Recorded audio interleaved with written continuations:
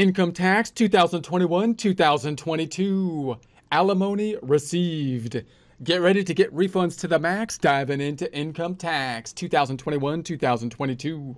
Here we are in our income tax formula. We're focused in on line 1, the income line. This is page 1 of our Form 1040, looking at line number 8, other income from Schedule 1. This is the Schedule 1, part number 1, line number 2, alimony received. If there's anything in Schedule 1, part number 1, then it would flow through to the first page of the Form 1040 on line number 8.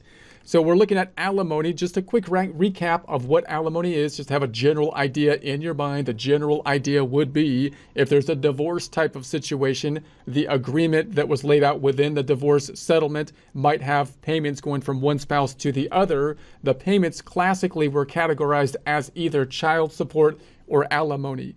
The reason that classification in part was important is because there were different tax implications, which kind of made the classification between those two things a bigger deal than maybe it should be, because it can kind of put some complexity in terms of the agreement that is going to be made. And so they've changed that. So if the divorce happened after a certain point in time, the rules are going to be basically different.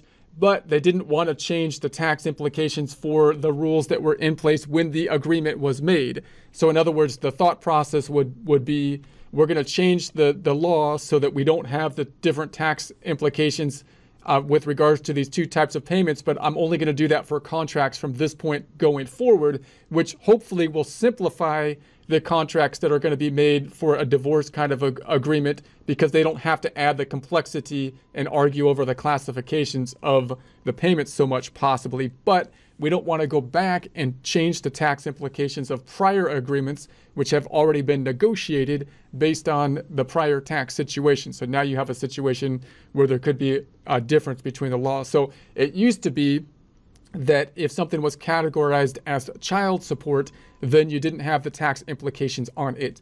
So notice that these payments, if you're talking about two different people now that are separated, they're going from one spouse is paying the other ex-spouse. One ex-spouse is paying the other ex-spouse. From a tax standpoint, the one that is paying would like to get a deduction from it because they're paying, they're the payer. From a tax standpoint, the one that is receiving the money would like not to have to record it in income. On the IRS's standpoint, from the IRS's standpoint, they're going to say if somebody gets a deduction, then the other person basically has to record it in income. We can't say one person gets the deduction and then the person that receives it doesn't get the income. That wouldn't be in alignment or in congruence, right? So they're going to say either no one gets the deduction and no one has to record it as income, or if someone gets the deduction, the other person has to record it as income. That's kind of the general rule. It used to be that if it was child support, then no one would get the deduction and no one would record it as income. And I think the general thought process there would be, well, if one spouse is paying the other spouse for the child, which is a joint, something that is joint to them both, then it should be benefiting them both, and you shouldn't have any kind of deduction or having to record it as income. However, if it's alimony, it used to be that if it was categorized as alimony, the person that paid it got to deduct the payment. And we're not talking about the deduction side of it here. We're talking about the income side because we're focused in on income.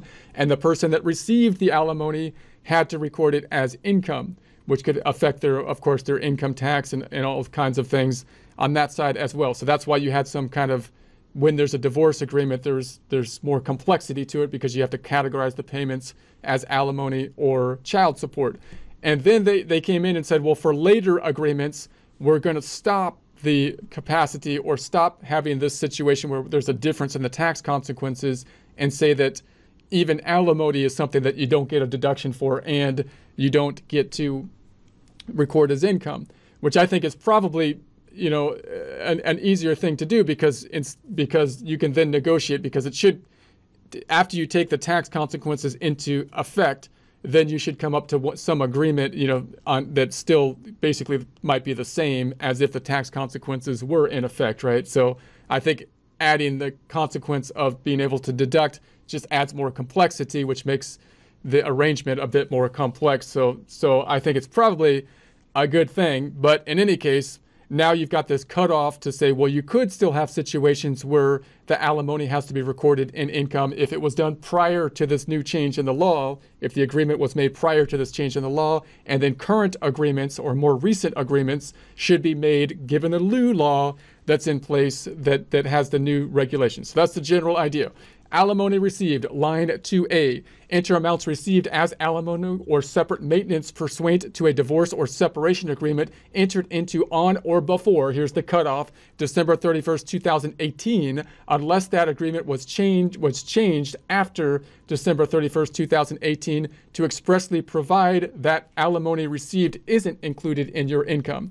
So there's the cutoff. If it was prior to that, then it's most likely that the negotiation was made under the prior tax rules. And if everybody was happy with the prior tax rules, we don't want to change the tax rules, which are going to have an impact on the agreement that was made in the prior tax rules. We want to make the new rules going forward, and unless the new agreement wants to be made to be updated in accordance with the new tax law.